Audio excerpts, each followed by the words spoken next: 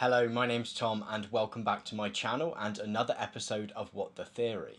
Recently we've been taking a look both at some very fundamental approaches to understanding culture, such as semiotics and phenomenology, but also some very broad terms such as modernism and postmodernism. Generally speaking, these have been pretty successful videos, at least for my quite small channel, and it's been really great to hear your feedback and thoughts and questions on them.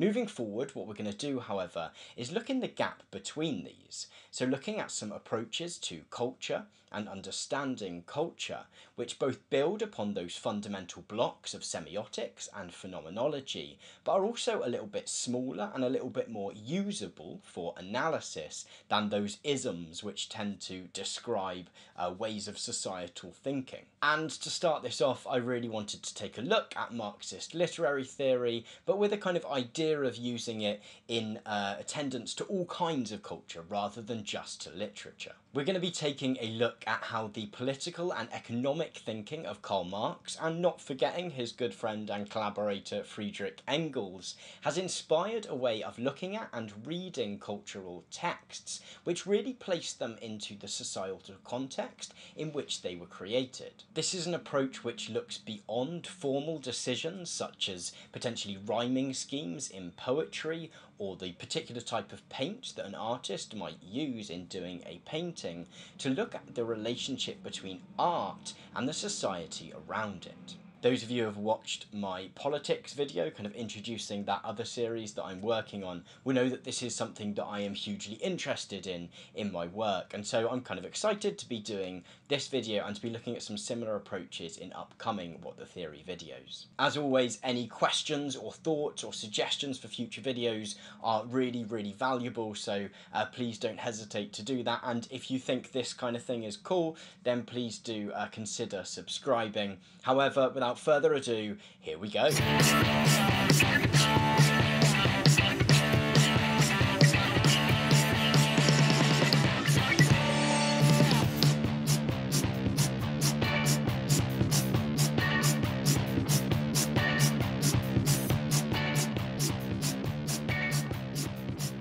So, to understand Marxist literary criticism, it follows that we first need to have some kind of grounding in the thoughts and theories of Marx himself. Karl Marx was a German philosopher, economist and political thinker who wrote such works as Das Kapital, a contribution to the critique of political economy, the Grundrisse, and perhaps most famously for kind of casual viewers, the Communist Manifesto.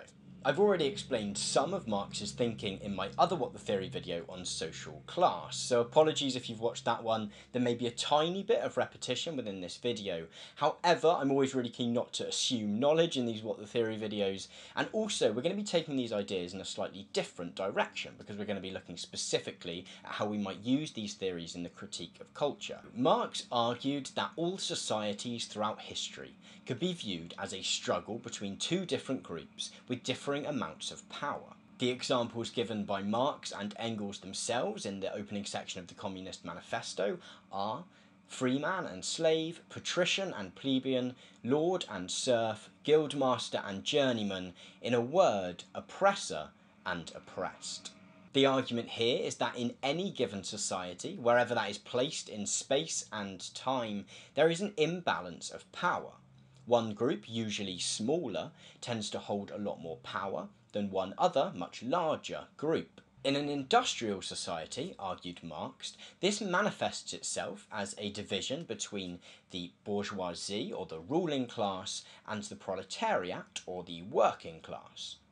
The former have a much larger amount of economic capital, which, due to the way that our society is structured, tends to directly relate to power. Great, super, but what does any of this have to do with literature or culture more generally?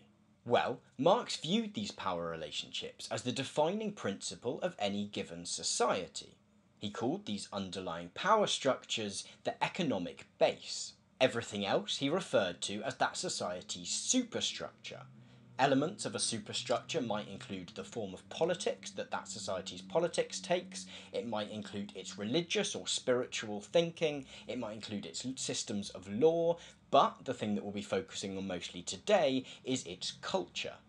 Marx suggested that each of these superstructural elements tends to reflect, and in some cases legitimate, the economic base or the power relationships lying beneath that society. If at the end of this video I've potentially piqued your interest and you want to look further into Marxist literary criticism, I'd certainly suggest looking at some examples of how politics and religion can be viewed as reflecting a society's economic base.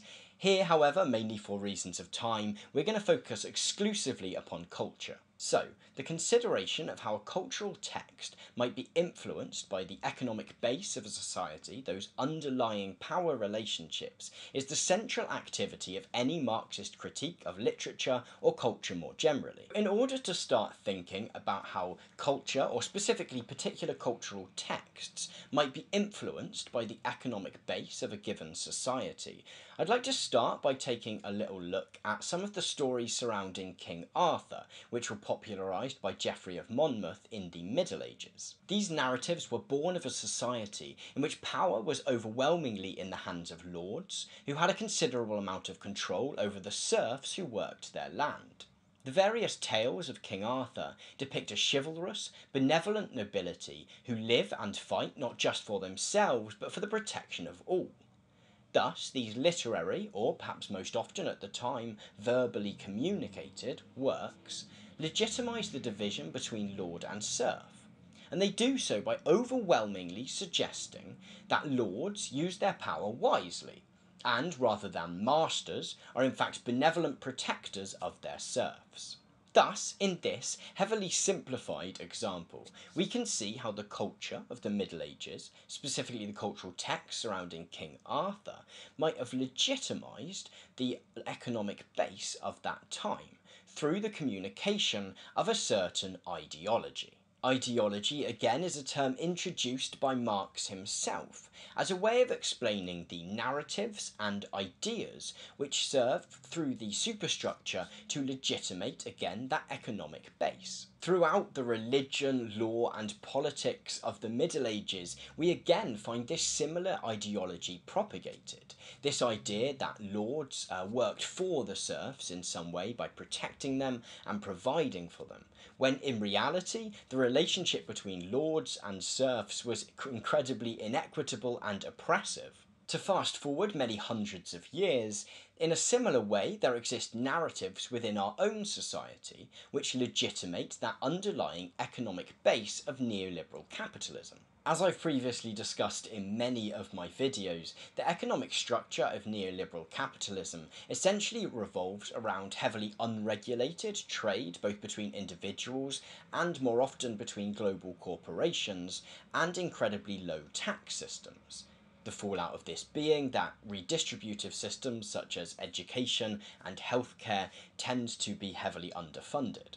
This economic structure is legitimised by an ideology which tells us of the well-meaning, innovative entrepreneur, and thus the greatness of individualism, who goes on to make the technologies and the industries which will forge the future and serve for economic growth. At the same time, we're often told that governments and states are bad things and that any regulation from those will lead to inefficiency and bloat. Such an ideology appears very bluntly in Captain America: Civil War, the very dramatic tension of which places that personification of brave individual America, Captain America, against the dangers of government interference. And here we find a slightly more contemporary example of how the ideologies which support the economic base manage to work their way in to cultural texts.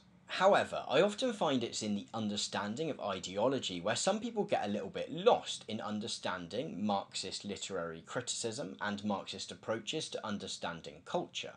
Because when we use the word ideology colloquially, we tend to mean someone pushing an idea upon us with a very absolute intent to convince us. Often what happens is people transpose this more casual view of ideology into their understanding of Marxist literary criticism, and therefore tends to think that the Marxist approach to culture is to view all culture as some kind of capitalist propaganda. And indeed, some very early Marxist literary theorists did take this view.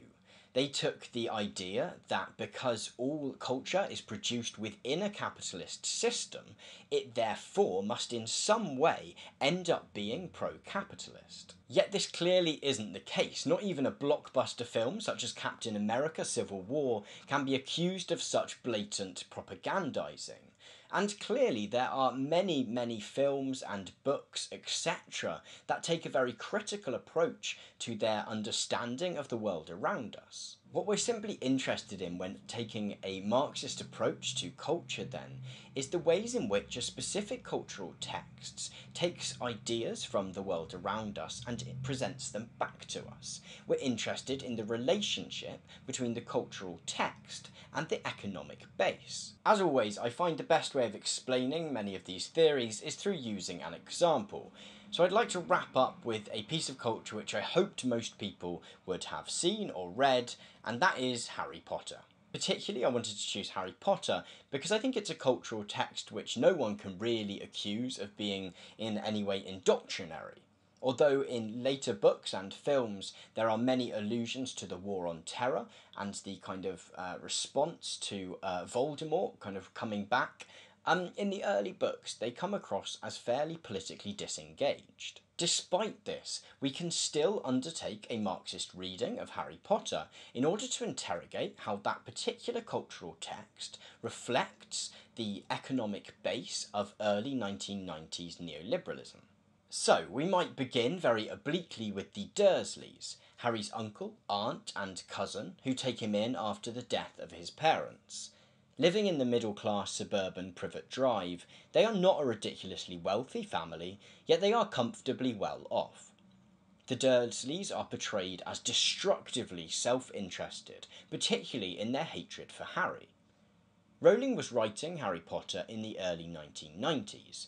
Both Margaret Thatcher and Ronald Reagan by this point had left office, yet their legacies were being upheld by John Major and George Bush the Elder.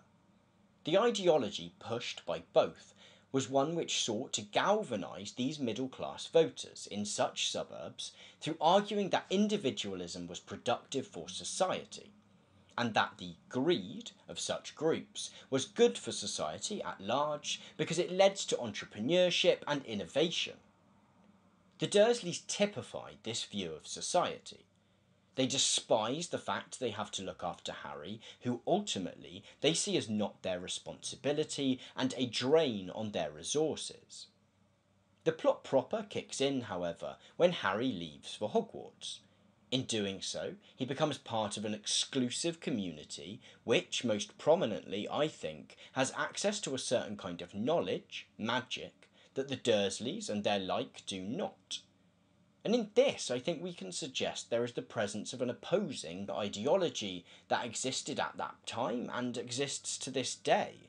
That is, a certain prejudice towards vast swathes of society who they consider, through their disagreement with them, to be many times less clever than themselves. Throughout the books and films, the Muggles are portrayed as being fairly simple in contrast to the Wizarding World. In fact, they can't even be trusted to know that the Wizarding World exists, something we're never particularly given a reason for, to my knowledge. Thus, even in trying to critique that early 1990s individualism and neoliberalism, Harry Potter supports a slightly different ideology, namely a sort of intellectual elitism. In this, we can see how a Marxist literary criticism approach to understanding culture can allow us to explore the relationship between that economic base and a particular piece of culture. It allows us to look beyond the ideas of kind of semiotics or phenomenology, which very much looked at how a cultural text makes meaning, to look at what the meanings it's communicating are and how those relate to the world around them. Marxist literary criticism allows us to acknowledge the existence of ideology within a cultural text, whether it's placed there intentionally or not, and, by extension, allows us to posit what that cultural text might say about the society that produced it. As I began this video by saying, Marx saw much of society, its superstructure, as a reflection of that underlying economic base. When we undertake a Marxist literary criticism approach to a piece of culture then, we're fundamentally viewing a piece of culture as a piece of evidence about the society that produced it. And we're taking apart that piece of evidence to explore what the power relationships in a given society might have been. Thank you very much for watching this video. If I've piqued your interest here at all, then I would suggest perhaps checking out Terry Eagleton's Marxist Literary Criticism, I believe it's called, which is a very short and engaging introduction to the topic. Or if you want some slightly more complex reading, but only very slightly more, I'd suggest Raymond Williams's Marxism and Literature. Thank you so much for watching. If you have any thoughts, questions, suggestions for future videos, then do place those down in the comments below. Other than that, I will see you next time I manage to find some time to put a video together. Thank you very much for watching this, and have a great week.